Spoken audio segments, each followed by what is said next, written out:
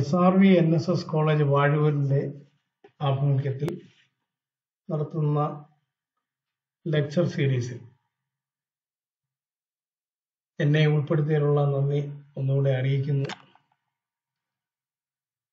നമുക്കറിയാം, ഏത് സബ്ജക്റ്റും, ഏത് മാത്തമാറ്റിക്കൽ സബ്ജക്റ്റ് ആയാലും, ഏത് വിഷയവുമായിട്ട് ബന്ധപ്പെട്ട സബ്ജക്റ്റുകളാണെങ്കിലും, ഒരു ദിവസം കൊണ്ടോ 2 ദിവസം കൊണ്ടോ സബ്ജക്റ്റ് അല്ലെങ്കിൽ അതിൻ്റെ ഒരു ബ്രാഞ്ച് ഉണ്ടാകാനുള്ള സാധ്യതയില്ല. നിരന്തരമായ റിസർച്ചുകളും നിരന്തരമായ ഗവേഷണങ്ങളും സ്റ്റഡികളും നടത്തിയതിന് ശേഷമാണ് പൂർണ്ണ രൂപത്തിൽ ഒരു സബ്ജക്റ്റിന്റെ ബ്രാഞ്ച് ഉണ്ടാകുന്നത്. അങ്ങനെ മാത്തമാറ്റിക്സിലെ ഒരു വിഭാഗം നിങ്ങളുടെ മുന്നിൽ പരിചയപ്പെടുത്തുകയും അതിന്റെ 1-2 ആപ്ലിക്കേഷൻ നിങ്ങളെ ഒന്ന് പരിചയപ്പെടുത്തുകയാണ് എൻ്റെ ഉദ്ദേശം. നമ്മൾ പലരും കേട്ടിരിക്കുന്ന ഗ്രാഫ് തിയറി എന്ന് പറയുന്ന സബ്ജക്റ്റ് മാത്തമാറ്റിക്സിന്റെ ഒരു ബ്രാഞ്ച് ഓഫ് സബ്ജക്റ്റ് ആണ്. അത് ഉണ്ടായ ചരിത്രവും അതിൻ്റെ തന്നെ ഒരു ഉപവിഭാഗമായ ആൾജിബ്രൈക് ഗ്രാഫ് തിയറി നിങ്ങളെ ഒന്ന് പരിചയപ്പെടുത്തുകയും അതിന്റെ ചില ആപ്ലിക്കേഷൻ നിങ്ങളുമായിട്ട് ഷെയർ ചെയ്യുകയും ചെയ്യുകയാണ് എൻ്റെ ഉദ്ദേശം.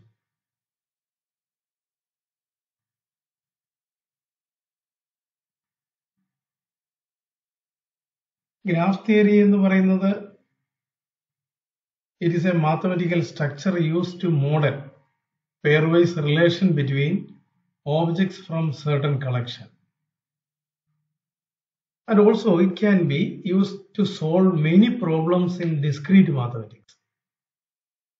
And also it has some application not in mathematics but also in biology, computer science, economics, mathematical medicine, linguistics, chemistry, physics, and even in social science also. ഇതെങ്ങനെയാണ് ഈ സബ്ജക്റ്റിലേക്ക് വരാനുള്ള കാരണം, അല്ലെങ്കിൽ എന്തുകൊണ്ടാണ് ഈ സബ്ജക്റ്റിൽ എത്താനുള്ള കാര്യങ്ങൾ വന്നത് എന്നതിനെ കുറിച്ചുള്ള ഒരു യഥാർത്ഥത്തിൽ ഒരു കഥയാണുള്ളത്. It is in the 18th century and this story takes place in old Prussia and in the town called Königsberg. And the problem deals with the Königsberg bridge problem on the banks of the Pragal river. Königsbergile ഒരു പ്രധാന നദിയായ പ്രഗലുമായിട്ട് ബന്ധപ്പെട്ടുള്ള ഒരു കഥയാണ്. There are 7 bridges connecting the 4 land places obtained by this river Pragal. ഈ നദി ഒഴുകുന്നതുകൊണ്ട് കോനിങ്സ്ബർഗ് എന്ന പട്ടണം 4 land area ആയിട്ട് മാറി. ഈ ലാൻഡ് ഏരിയയിൽ അങ്ങോട്ടും ഇങ്ങോട്ടും ആൾക്കാർ സഞ്ചരിക്കാൻ വേണ്ടി 7 ബ്രിഡ്ജസ് ഉണ്ട്. ബ്രിഡ്ജസിന്റെ പേര് ഞാൻ പറയാം: black Smith bridge, connecting bridge, green bridge, merchants bridge, wooden bridge, high bridge, honey bridge. അന്നത്തെ ആൾക്കാർ ഞായറാഴ്ച ആഫ്റ്റർനൂണിന് ഈ പ്രദേശത്തൂടെ നടക്കാനിറങ്ങും. അതുപോലെ തന്നെ ഈ ബ്രിഡ്ജിൽ അവർ അങ്ങോട്ടും ഇങ്ങോട്ടും കയറി ഇറങ്ങുകയൊക്കെ ചെയ്യും. അപ്പോൾ ഏതോ ഒരു വ്യക്തിക്ക് തോന്നിയ ഒരു ചെറിയ പസിലാണ് ഇവിടെ പറയുന്നത്. അത് ഇത്രയേ ഉള്ളൂ, ഗെയിം ഇത്രയേ ഉള്ളൂ. Starting from 1 land place and crossing every bridge or the 7 bridge exactly once and come back to the same place. ഒരു പ്ലേസിൽ സ്റ്റാർട്ട് ചെയ്തിട്ട് എല്ലാ ബ്രിഡ്ജിലും ഒരു തവണ മാത്രം കയറി വീണ്ടും തിരികെ ആ കയറിയ സ്ഥലത്ത് തന്നെ എത്തുക. യാത്ര ചെയ്ത് നോക്കാം. എല്ലാവരും പരീക്ഷിച്ചു. പരീക്ഷിച്ചവർക്ക് ഒരു യഥാർത്ഥ പാത്ത് കിട്ടിയില്ല. ഇതിനെക്കുറിച്ച് മാത്തമാറ്റിക്കൽ സ്റ്റഡി നടത്തി പല മാത്തമാറ്റീഷ്യൻസും. 1735 ലിയോനാർഡ് ഓയിലർ അദ്ദേഹത്തിന്റെ ഒരു പേപ്പർ സെമിനാറിൽ പ്രസന്റ് ചെയ്തു. ആ പ്രസന്റ് ചെയ്ത് 1741 പബ്ലിഷ് ചെയ്യുകയും ചെയ്തു. ഈ പേപ്പറിൽ അദ്ദേഹം 21 പാരഗ്രാഫുകൾ ഉൾപ്പെടുത്തിയിരുന്നു. ഈ പ്രൂഫ് അല്ലെങ്കിൽ ഈ പേപ്പർ കോനിഗ്സ്ബർഗ് ബ്രിഡ്ജ് പ്രോബ്ലത്തിന്റെ ആൻസറിലേക്ക് വരികയും ചെയ്തു. അതിന്റെ ഫസ്റ്റ് 2 പാരഗ്രാഫിലാണ് അദ്ദേഹം കോനിഗ്സ്ബർഗ് ബ്രിഡ്ജ് പ്രോബ്ലം ഇൻട്രൊഡ്യൂസ് ചെയ്യുന്നത്. പിന്നെ ബാക്കി പാരഗ്രാഫുകളൊക്കെ അതിന്റെ ആൻസറും എത്തിച്ചേർന്നു. ഒരു പ്രത്യേകത എന്ന് പറയുന്നത് അന്ന് വരെയുള്ള ജോമെട്രിയിൽ നിന്ന് വ്യത്യസ്തമായി പുതിയൊരു കൺസെപ്റ്റ് അദ്ദേഹം ഇൻട്രൊഡ്യൂസ് ചെയ്തു. അതായത് അന്ന് വരെയുള്ള ജോമെട്രിയിൽ 2 പോയിന്റ് ഉണ്ടെങ്കിൽ 2 പോയിന്റിനെ ബന്ധിപ്പിക്കുന്ന ഒരു ലൈൻ ഉണ്ടാവും. So there is A distance between these 2 points. ഇവിടെ ഡിസ്റ്റൻസ് എന്നുള്ള കൺസെപ്റ്റ് ഒഴിവാക്കി 2 പോയിന്റും തമ്മിലുള്ള 2 പോയിന്റിനെ ബന്ധിപ്പിക്കാൻ ഒരു ലൈൻ വരച്ചു. ലൈനിന്റെ ലെങ്ത് ആ 2 പോയിന്റുമായിട്ട് യാതൊരു റിലേഷനും ഇല്ല. അതുപോലെ ലൈൻ എന്ന് പറയുന്നത് സ്ട്രെയിറ്റ് ലൈൻ ആകണമെന്ന് നിർബന്ധമില്ല. അതിനെ കണക്ട് ചെയ്തിട്ടുള്ള ഒരു കർവ് ആയാലും മതി. അങ്ങനെയുള്ള ഒരു പുതിയൊരു ജോമെട്രി ഉടലെടുത്തു. കുറെ വർഷങ്ങൾക്ക് ശേഷം ഇതിന്റെ വർക്കുകൾ ആരും ഏറ്റെടുക്കാൻ തയ്യാറായില്ല. ഇതാണ് ലിയോനാർഡ് ഓയിലർ. അദ്ദേഹം 1707 ഏപ്രിൽ 15 ജനിച്ചു സ്വിറ്റ്സർലൻഡില്. 1783 സെപ്റ്റംബർ 18 അദ്ദേഹം മരിച്ചു 76 വയസ്സിൽ. ഈ 76 വയസ്സിനിടയ്ക്ക് അദ്ദേഹം മാത്തമാറ്റിക്സിൽ ഇഷ്ടംപോലെ കോൺട്രിബ്യൂഷൻസ് കൊടുത്തു. അദ്ദേഹം ഒരു മാത്തമാറ്റീഷ്യൻസ് തന്നല്ല, ഫിസിസിസ്റ്റ് ആണ്, അസ്ട്രോണർ ആണ്, ജോഗ്രഫറാണ്, ലൊജീഷ്യനാണ്, എഞ്ചിനീയർ ആണ്. ഇങ്ങനെ എല്ലാ മേഖലകളിലും കൈവച്ച ഒരു വ്യക്തിയാണ്. അദ്ദേഹത്തിന്റെ തന്നെ പല കോൺട്രിബ്യൂഷൻ നമ്മൾ ഉപയോഗിക്കുന്നുണ്ട്. I=√(-1) നമ്മളെപ്പോഴും യൂസ് ചെയ്യുന്ന കോംപ്ലക്സ് നമ്പർ, പ്യുവർ കോംപ്ലക്സ് നമ്പറിന്റെ സിമ്പൽ, ആ സിമ്പല് ലിയോനാർഡ് ഓയിലറിന്റെ കോൺട്രിബ്യൂഷൻ ആണ്. ഈ വർക്കിന് ശേഷം കുറെ നാളത്തേക്ക് ഈ തരം ഒരു കൺസെപ്റ്റും ഉണ്ടായിട്ടില്ല. ഇതാണ് കോണിഗ്സ്ബർഗ് ബ്രിഡ്ജ് പ്രോബ്ലം എന്ന് പറയുന്നത്. നദി കണ്ടില്ലേ, ബ്ലാക്ക് ഷെയ്ഡ് കാണുന്നതാണ് river പ്രഗൽ. And this river divide this into 4 land area, 1, 2, 3, 4. ഇതിനെ കണക്ട് ചെയ്തിട്ടുള്ള ബ്രിഡ്ജ്. ഓയിലർ ഇതിനെ ഒരു മാത്തമാറ്റിക്കൽ രൂപത്തിലേക്ക് മാറ്റി. See, this is the river and this represents the 7 bridges, and he draw a graph corresponding to this problem. See, A, B, C, D are the land area and bridges by these lines.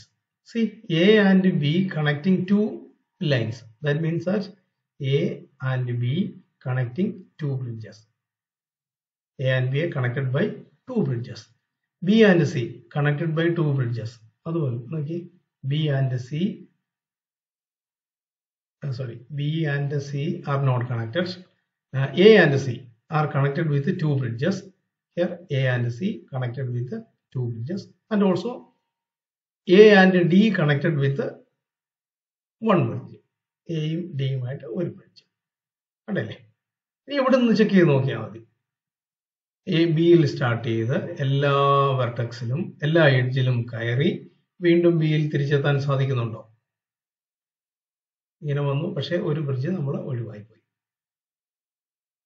അപ്പം ഇതിന് answer കിട്ടിയേക്കുന്നത് there exists no path existing like this. ഇദ്ദേഹം ഈ ഒരു 4 വെർട്ടെക്സും 7 ബ്രിഡ്ജും അല്ലെങ്കിൽ 7 എഡ്ജും കൂടെ ചേർന്നിട്ടുള്ള answer അല്ല വന്നേക്കുന്നത്. Generally any number of bridges and any number of land place ഈ ഒബ്റ്റെയിൻ ദ ആൻസർ. അപ്പൊ ഇങ്ങനെ ഒരു പുതിയ ക്ലാസ് ഓഫ് ഗ്രാഫ് ഉണ്ടായി. And that graph is called the Euler graph. കുറെ നാൾ ഇതിന്റെ സ്റ്റഡി ഇല്ലാതെ വന്നു, ഞാൻ പറഞ്ഞു. അതിനുശേഷം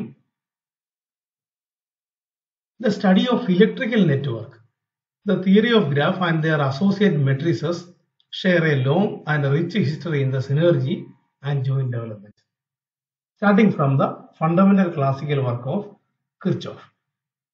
Kirchhoff electrical networkine ഒരു മാത്തമാറ്റിക്കൽ പ്രോബ്ലം അല്ലെങ്കിൽ മാത്തമാറ്റിക്കൽ ഗ്രാഫിലേക്ക് ചേഞ്ച് ചെയ്ത് നമുക്കത് നോക്കാം. ഫോർ എക്സാമ്പിൾ, ഇതാണ് കിർച്ചോഫ്. കണ്ടില്ലേ, N is a network and corresponding to N we obtain a graph G. അപ്പോൾ അവിടുത്തെ വെർട്ടെക്സും എഡ്ജും വന്നേക്കുന്നത് കണ്ടില്ലേ. അപ്പോൾ any network can be converted into a graph. After that, in 1857, Cayley discovered the important class of graph called trees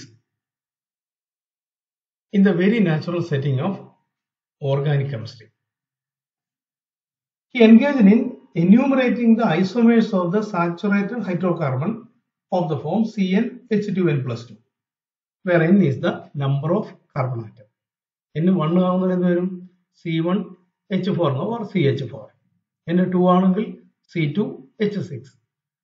ഇതിന്റെ ഐസോമേഴ്സിനെ കുറിച്ചുള്ള study. ആ സ്റ്റഡിയിൽ അദ്ദേഹം പുതിയൊരു ക്ലാസ് ഓഫ് ഗ്രാഫ് ഉണ്ടായി, that is called trees. First one is CH4, that is the methane. Second one is C2H6, it is ethane, propane, etc. This is the example of tree. And what is a tree? Tree is, by definition, tree is a connected graph without cycle. Cycle means if we are starting from one vertex and ending at that point, ഒരു vertex start ചെയ്ത് ഏതെങ്കിലുമൊക്കെ എഡ്ജിലൂടെയും വെർട്ടെക്സിലൂടെയും കടന്നിട്ട് വീണ്ടും അവിടെ എത്തുവാണെങ്കിൽ that is A cycle. Clear നോക്കി, ഞാൻ ഇവിടെ നിന്ന് സ്റ്റാർട്ട് ചെയ്തു, ദർ എക്സിസ്റ്റ് നോ സൈക്കിൾ. അവിടെ എത്താൻ യാതൊരു പോസിബിലിറ്റി ഇല്ല, ഒരു വെർട്ടെക്സിലും അങ്ങോട്ട് വരാൻ പറ്റില്ല, അല്ലേ? So there exist no cycle. This graph consisting of or this is an example of a tree. This is a tree with 5 vertices. This is a tree with 7 vertices. മനസ്സിലായില്ലേ? അല്ല, 8 vertices. 8 vertices. And propane is another example of a tree.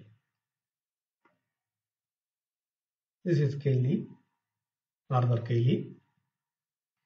Next one is the 4-color theorem. And this is a most famous problem in graph theory. And 4-color, originally it is called 4-color conjecture. This is a remarkable problem, can be explained in 5 minutes by any mathematician. At the end of the explanation, both will understand the problem, or mathematician and the stream member can understand the problem, but neither will be able to solve it. 5 minute കൊണ്ട് അല്ലെങ്കിൽ 2 minute കൊണ്ട് നമുക്ക് problem discuss ചെയ്യാം. ഒരു മിടുക്കനായ വ്യക്തിയാണെങ്കിൽ അതിന്റെ ആൻസറും കിട്ടും, പക്ഷെ അതിന്റെ ഒരു പ്രൂഫ് ഇതുവരെ അന്ന് വരെ ഉണ്ടായിട്ടില്ല. The problem is this one: any map on A plain, map means world map, or the surface of the sphere means it is a globe, can be colored with only 4 colors so that no 2 adjacent countries have the same color. Colour ചെയ്യാൻ തരികയാണ്, ഒരു world map തരിക, colour ചെയ്യുക, same അടുത്തടുത്തുള്ള രാജ്യത്തിന് different colour, മാറിയുള്ള രാജ്യത്തിന് same colour കൊടുക്കുക, ഇന്ത്യക്കും അമേരിക്കയ്ക്കും ഒരേ കളർ കൊടുക്കുക, no problem. And how many colours R needed to colour A world map, that is A problem. And someone proved that with 4 colors they can color the world map. 4 colour കൊണ്ട് world map colour ചെയ്യാമെന്ന് കണ്ടുപിടിച്ചു. But there exists no solid proof for this. Proof ആയിട്ടുണ്ട്. Proof consisting of so many pages and with the help of the computer, and after that it is called four-color theorem. Originally it is called four-color conjecture.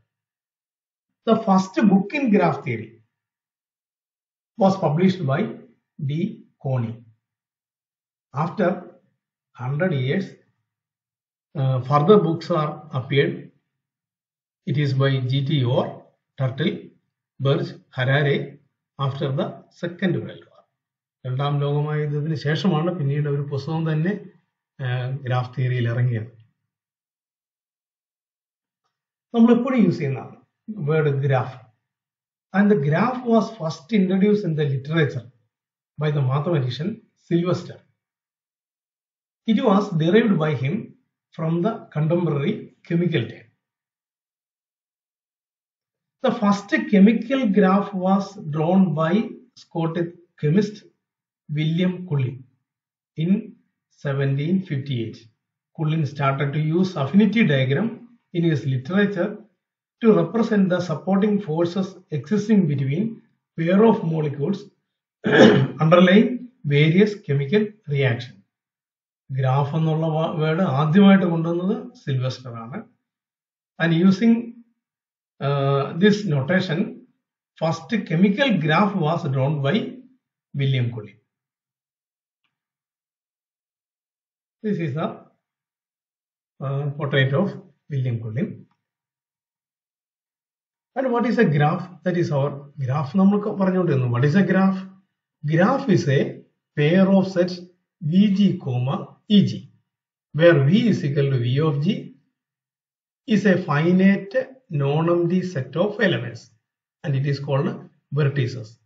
And Eg is the set of all unordered pair of distinct vertices. They are called edges. We denote Vg is equal to V1, V2, etc. Vn.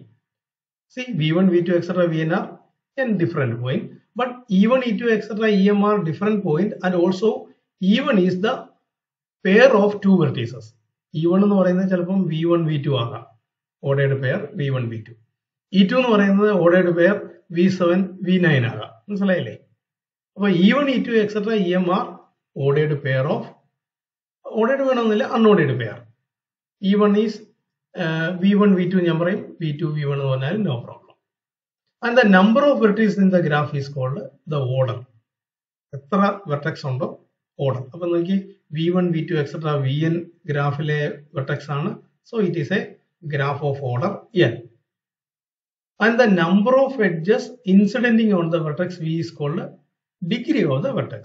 ഒരു vertexൽ നിന്ന് എത്ര എഡ്ജുകൾ പോകുന്നുണ്ട് എന്നുക. That is called degree of the vertex. And if all the degrees are same, it is called a regular graph. അപ്പോൾ regular graph എന്താണ്? ഓരോ വെർട്ടക്സും check ചെയ്യുക, ഓരോ വെർട്ടക്സിന്റെയും ഡിഗ്രി സെയിം ആയിരിക്കും. അപ്പം വെർട്ടക്സിന്റെ ഡിഗ്രി എല്ലാത്തിന്റെയും 2 ആണെങ്കിൽ it is A regular graph of degree 2 എന്ന് നമുക്ക് പറയാം. Now we pass on to the special topic of graph theory. It is the spectral graph theory. And spectral graph theory is the study of the relation between topological properties of a graph with the algebraic properties of the matrix associated with the graph. അല്ലെങ്കിൽ ഒരു ഗ്രാഫും linear ഓൾജിബ്രയുമായിട്ടുള്ള ഒരു ഗ്രാഫിനെ linear ഓൾജിബ്രയിലെ property apply ചെയ്തിട്ട് നമുക്ക് define ചെയ്യാം. The most commonly used matrices are adjacency matrix and Laplacian matrix. ഈ രണ്ടെണ്ണമേ ഉള്ളൂ എന്ന് വിചാരിക്കരുത്. നിങ്ങളെ പരിചയപ്പെടുത്തുന്ന രണ്ട് മെട്രിക്സ് ആണ്. One is the adjacency matrix and the second one is the Laplacian matrix. എന്താണ് adjacency matrix? Adjacency matrix are first defined by L. Collatz and Sinkowitz in 1957. And study has been made on the eigenvalues of the graph in the early development of graph theory in 1960s. Eigenvalue ഞാൻ പറഞ്ഞുതരാം എന്താണ്. These eigenvalue corresponding to the adjacency matrix are strongly connected to all the invariants of a graph, and hence we got plenty of information about a graph. And the graph can be completely determined by its adjacency matrix, and the spectral properties of this matrix are closely related to properties of the graph. നോക്കാം എന്താണ് adjacency matrix? Adjacency matrix A is equal to matrix AJ of order n. Order n means it consisting of n vertices. Is a 0, 1 real symmetric matrix. That means that every entry or this AJ are either 0 or 1. അതുകൊണ്ടാണ് ഇതിനെ 0, 1 real symmetric matrix എന്ന് പറയുന്നത്. AJ equal to 1 if the vertex Vi, that is the ith vertex, and jth vertex are adjacent. Vi and Vj are adjacent means Vi and Vj are connected by a line, and 0 otherwise. Okay, V1 ഉം V2 ഉമായിട്ട് ഒരു line ഉണ്ടെങ്കിൽ ആ 1/2th element 1 ആയിരിക്കും. V1 ഉം V2 ഉമായിട്ട് line ഇല്ല എങ്കിൽ 1/2th element 0 ആയിരിക്കും. Likewise. From this we can find the characteristic polynomial and the eigenvalue. What is a characteristic polynomial? Characteristic polynomial of a graph is the equation determinant xi minus a. I is the identity matrix, x is the variable, and a is the adjacency matrix. Determinant of xi minus a is called the characteristic polynomial, and determinant of xi minus a equal to 0, it is a characteristic equation, and the roots of the characteristic equation are characteristic values or eigenvalues. And eigenvector means it is the vector corresponding to the eigenvalue, or it is of the form a non-zero x such that ax equal to lambda x. Then x is called the eigenvector corresponding to lambda. Ax is equal to lambda x.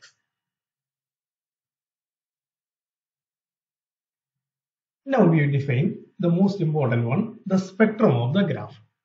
See, AG is the adjacency spectrum.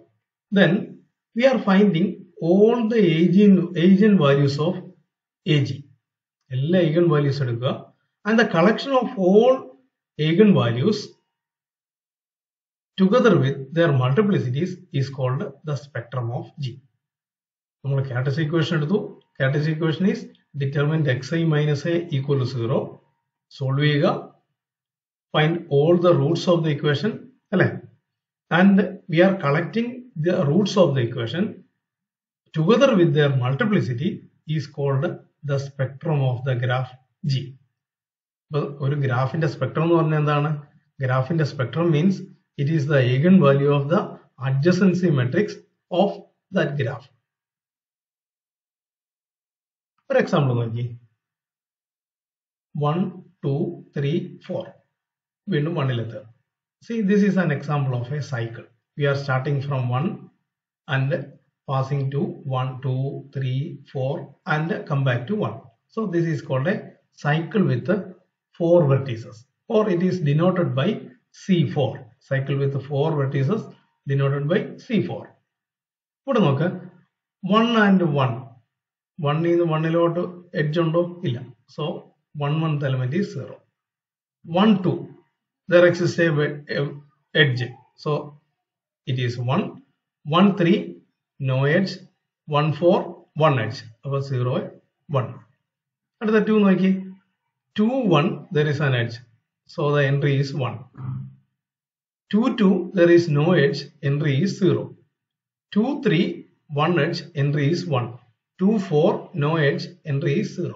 Likewise, this is the adjacency matrix corresponding to a graph C4, or the cycle with the 4 vertices.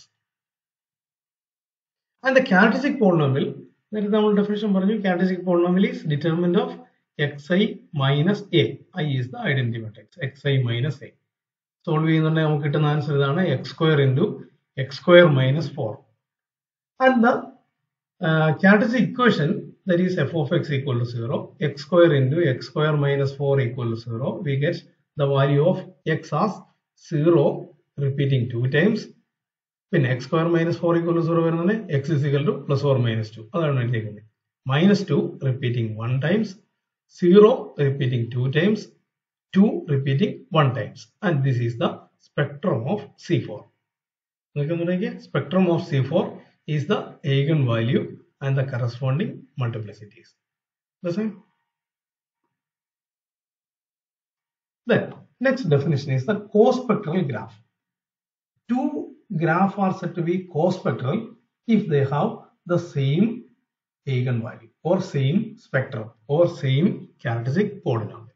രണ്ടിന്റെയും characteristic polynomial അല്ലെങ്കിൽ spectrum same ആണെങ്കിൽ the graph is called a co-spectral graph. ഒരു example. രണ്ട് graph കണ്ടില്ലേ, രണ്ട് different graph ആണ്. If we are finding the spectrum of these two graphs, both are same, so it is a co-spectral graph. Now we define the Laplacian spectrum. Laplacian spectrum is, by definition, it is L equal to, Laplacian spectrum we denote as capital L. L equal to D plus D minus capital A, D minus A, where D is the diagonal matrix with all diagonal entries are the degrees of the vertices. First vertex in the degree ആണ് 1/1th place. Second vertex in the degree ആണ് 2/2th place. But diagonal elements are degrees of the vertices and all other entries are 0. That is the diagonal matrix. Minus A. A is the adjacency matrix. So the Laplacian matrix is D minus A. D is the degree diagonal matrix and A is the adjacency matrix. And the spectrum of this matrix or the eigenvalue together with the multiplicities of Laplacian matrix is called the Laplacian spectrum. As like the adjacency spectrum, Laplacian spectrum is the spectrum of the Laplacian spectrum is the spectrum of the Laplacian matrix. The eigenvalues of Laplacian matrices of a graph associated to several combinatorial properties of graph. These are used to extract information about some parameters that are difficult to estimate. Some some applications are there. Application നമ്മൾ define ചെയ്യുന്നുണ്ട്, spanning tree, Kirchhoff index, etc. One result, fundamental result is the smallest eigenvalue of the Laplacian eigenvalue is 0. The smallest Laplacian eigenvalue is 0. Second smallest eigenvalue is called the algebraic connectivity. The name is the result of its connection to the vertex connectivity and edge connectivity of the graph.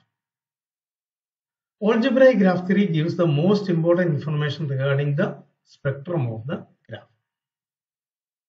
See, നേരത്തെ നമ്മൾ C4 പറഞ്ഞായിരുന്നു. C4ന്റെ Laplacian matrix ആണ് L is equal to, നേരത്തെ definition പറഞ്ഞു D minus A, കിട്ടുന്ന matrix ഇതാണ്. And the spectrum 0, 2 and 4 are the 0, 2 and 4 are the Laplacian or eigenvalues of L. 0 repeating 1 times, 2 repeating 2 times and 4 repeating 1 times. So the Laplacian spectrum is this one. Now we pass on to the application of this one. First type of application is the web graph. നമ്മൾ website എപ്പോഴും choose ചെയ്യുന്ന അല്ലേ, നമ്മൾ ഏതെങ്കിലും ഒരെണ്ണം വെബ്സൈറ്റിൽ വേണമെങ്കിൽ ഗൂഗിളിൽ സെർച്ച് ബാറിൽ കൊടുക്കുക, നമ്മൾ അതൊന്ന് ക്ലിക്ക് ചെയ്യുന്നതിന് സെക്കൻഡ് കൊണ്ട് നമുക്ക് ഡിഫറെന്റ് ടൈപ്പ് ഓഫ് പേജസ് വരും. Okay, the web pages represent by dots. ഞാൻ ആ വെബ് പേജിനെല്ലാം ഓരോ പോയിന്റ് കൊടുക്കുക. And the hyperlink between them are denoted by lines or edges in the graph. കണ്ടില്ലേ, അപ്പൊ വെബ് പേജിന് ഞാൻ ഒരു പോയിന്റ് എന്ന് അസ്യൂം ചെയ്യുന്നു. ഒരു വെബ് പേജ്, ഒന്നാമത്തെ വെബ് പേജ് x എന്ന് കൊടുത്തു, രണ്ടാമത്തെ വെബ് പേജ് x1 എന്ന് കൊടുത്തു, രണ്ടാമത്തെ x2, x3, etcetera. x1 connect ചെയ്തിട്ടുള്ള ബാക്കി വെബ് പേജുകൾ x1ഉം ഒരു x7ഉമായിട്ടൊരു കണക്ഷൻ ഉണ്ടെങ്കിൽ there is a line between x1 and x7. And the hyperlink between them denoted by line or edges. See, we get a very large graph. That graph is called the web graph. One can model it as a graph and also can find out fascinating information by examining the web graph. Second application is the energy of a graph. Energy of a graph. One remarkable chemical application of spectral graph theory is based on the close connection between the graph eigenvalues and the molecular orbital theory and the energy level of the pi electron in the conjugated hydrocarbon. In 1930, German scholar Erich Hackel put forward a method for finding approximate solution of a class of organic molecule, so-called the conjugated hydrocarbon. See, this equation HSI is equal to E psi. It is the Schrodinger equation, where psi is called the wave function and H is the Hamiltonian operator and E is the energy of the system considered. E is the energy of the system considered.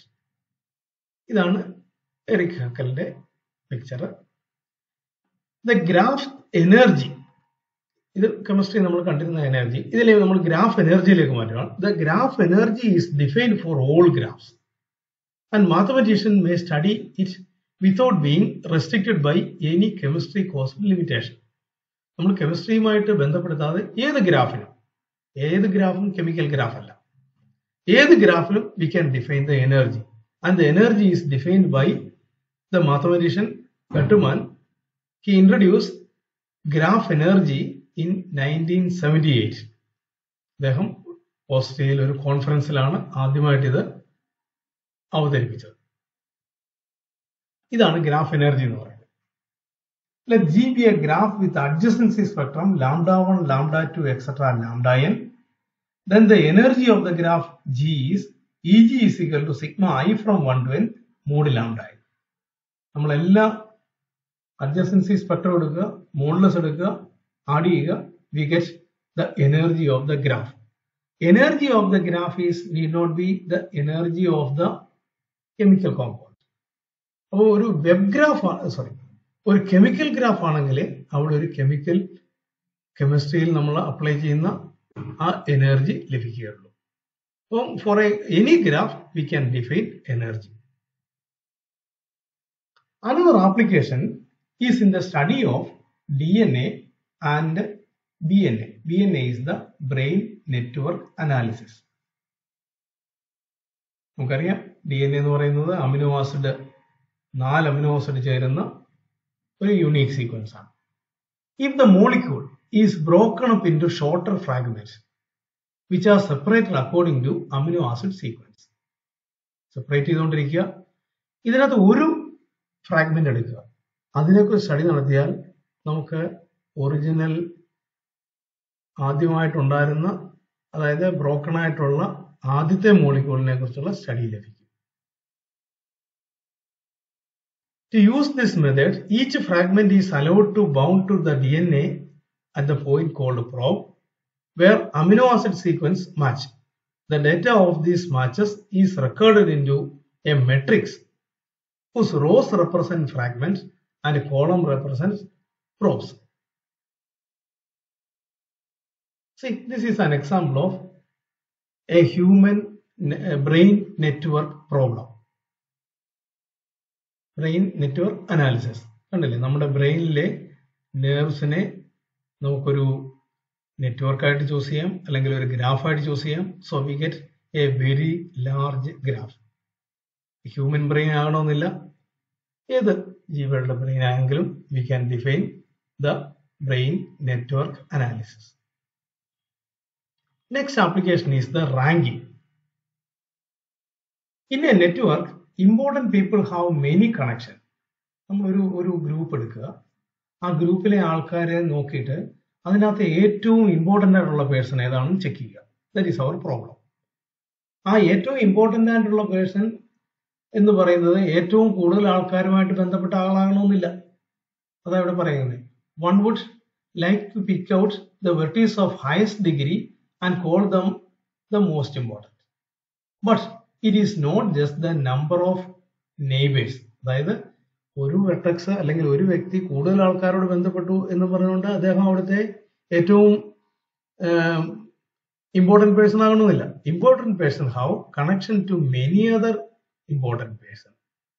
If one model is like this and says that up to some constant of proportionality, one's importance is the sum of the importance of one neighbors in the graph, then the vector giving the importance of each vertex become an eigenvector of the graph, necessarily the Perron-Frobenius eigenvector. അപ്പോൾ Peron ഫ്രോബേനിയസ് eigen vector എന്ന് പറഞ്ഞാൽ ഇതിനകത്തെ largest eigen value എടുക്കുക, അതിന് corresponding ആയിട്ടുള്ള vector ആയിരിക്കും.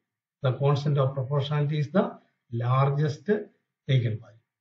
അപ്പോൾ ഒരു ഗ്രൂപ്പിലെ ഏറ്റവും ഇമ്പോർട്ടന്റ് ആയിട്ടുള്ള പേഴ്സണെ കണ്ടുപിടിക്കാൻ നമുക്ക് ഈ അൽഗോരിതം അപ്ലൈ ചെയ്യാം. Next one is the Google page rank. Google use A similar scheme to compute the page rank of the web pages. അവരൊരു അൽഗോരിതം ഉപയോഗിക്കുന്നുണ്ട്. Suppose x1, x2, etc. xm are the pages that link to A page y. നമ്മൾ y എന്ന് പറയുന്ന ഒരു page check ചെയ്യുന്നുണ്ടെങ്കിൽ നമുക്ക് കിട്ടുന്ന പേജുകളാണെന്ന് എഴുതുന്നോട്ടെ x1, x2, etc. xm. And xi have di outgoing link. ഈ x1 എന്ന് പറയുന്നത് വേറെ ചിലതുമായിട്ട്, അപ്പൊ x1 മാത്രം എടുത്ത് സ്പേസ് ബാറിൽ കൊടുത്താൽ അല്ലെങ്കിൽ സെർച്ച് ബാറിൽ കൊടുത്താൽ വേറെ ഇഷ്ടം പോലെ കിട്ടും. അതാണ് di എന്ന് പറയുന്നത്. Then the page rank of y is given by page rank of y is equal to 1 minus alpha plus alpha into sigma over I page rank of xi by di. This is the algorithm used by the Google. അപ്പോൾ ഇത് സ്പെക്ട്രോമായിട്ട് എന്താണ് ബന്ധം? അതാണ് അടുത്ത് പറയുന്നത്. An average of a web page does not have more than a dozen link. Second one, the constant alpha regulate the speed of the convergence. നിങ്ങൾ click ചെയ്യുന്നതിന് എത്ര സെക്കൻഡിൽ ആൻസർ കിട്ടുന്നു? The convergence is determined by the second largest eigen value. അതല്ലേ, ഇതിനെ നമ്മൾ ഒരു web graph ആയിട്ട് എടുക്കുക. വെബ് ഗ്രാഫ് ആയിട്ട് എടുത്തിട്ട് സ്പെക്ട്രം കാണുക. Second largest eigen value represents the speed of convergence of alpha. Listen. The next application is the number of spanning trees. Spanning tree എന്താണ്? അതാണ് ഇരിക്കുന്നത്. Let G be a connected graph. A spanning tree of G is a subgraph. Subgraph എന്ന് പറഞ്ഞാൽ ആ ഗ്രാഫിനേക്കാളും അതിനകത്ത് ഒന്നിലെ കുറച്ച് വെർട്ടെക്സോ അല്ലെങ്കിൽ കുറെ എഡ്ജുകളോ മാറ്റിയിട്ടുള്ള graph. It is a subgraph T which is a tree whose vertex set is the full vertex set of G. അപ്പം T എന്ന് പറയുന്നത് എന്താണ്? T is a subgraph of G consisting of all the vertices of G. അപ്പൊ അതിനകത്ത് കുറച്ച് എഡ്ജുകൾ മാറ്റിക്കളയുക. And also T is a tree. അതിനകത്ത് സൈക്കിളുകളൊന്നും വരാൻ പാടില്ല. That type of graph is called spanning tree. അപ്പോൾ ഒരു ഗ്രാഫ് ഉണ്ടെങ്കിൽ, ഒരു ആർബിട്രറി ഗ്രാഫ് ഉണ്ടെങ്കിൽ എത്ര സ്പാനിങ് ട്രീ ഉണ്ട് എഴുതി കണ്ടുപിടിക്കാൻ പറ്റുമോ? ഇല്ല. അതിന് യൂസ് ചെയ്യുന്ന അൽഗോരിതമാണ് അടുത്ത പറയുന്നത്. G is a connected graph with n vertices and Laplacian spectrum mu1, mu2, etc. mu_n. Then the number of spanning trees starting with mu2. mu2 into mu3 into etc. mu_n divided by n. And എല്ലാ eigen value കൂടെ multiply ചെയ്യുക except the first one because the first one is 0. Divided by total number of vertices that gives the number of spanning tree. കണ്ടോ, എന്തോ ഒരു എളുപ്പത്തിൽ നമുക്ക് spanning tree കണ്ടുപിടിക്കാം. Next application is the Kirchhoff index. Lane and Randick introduced the notion resistance distance based on the electrical resistance in a network corresponding to a graph. The sum of the resistance distance between all pair of the vertices of a graph is called the Kirchhoff index. അപ്പോൾ ഒരു arbitrary graph ഉണ്ട്, വെറും graph വേണ്ട, നമുക്ക് electrical network മതി. അതിന്റെ Kirchhoff index കാണാനുള്ള formula Kirchhoff index is equal to n into sigma I from 2 to n because mu1 is 0, 1 by mu I. ഇനി രണ്ടാമത്തെ ഏതെങ്കിലും ഒരെണ്ണം കൂടെ 0 ആണെന്ന് പറഞ്ഞാൽ Kirchhoff index is infinity. We choose Kirchhoff index is infinity. കാരണം അതൊരു ഡിസ്കണക്റ്റഡ് ഗ്രാഫാണ്. കിർച്ചോഫ് ഇൻഡെക്സ് അവിടെ കാണാൻ പറ്റില്ല. So mu2, mu3, etc. are non-zero values. See here we give some example, some application of this spectrum. First application we defined is the web graph. Second one is the energy. Next one is the brain network analysis. And next one is the ranking. Then Google PageRank, number of spanning tree, and Kirchhoff index. ഇത് മാത്രമല്ല ഇതിന്റെ application. വളരെ simple ആയിട്ടുള്ള കുറച്ച് application നിങ്ങളെ ഞാൻ പരിചയപ്പെടുത്തുക എന്നുള്ളതാണ്. നിങ്ങൾക്ക് റിസർച്ച് ചെയ്യാൻ ആഗ്രഹിക്കുന്നവർക്കുള്ള യൂസ്ഫുൾ ബുക്സ് ആണ്. 4 ബുക്കിന്റെ പേര്. ആദ്യത്തെ 2 സ്പെക്ട്രൽ ഗ്രാഫ് തിയറിയുമായിട്ട് ബന്ധപ്പെട്ടാണ്. ലാസ്റ്റിലെ 2 ഗ്രാഫ് തിയറിയുടെ ഫണ്ടമെന്റൽസും ഒക്കെ അതിനകത്ത് ഡിഫൈൻ ചെയ്യുന്നുണ്ട്. Okay, thank you very much.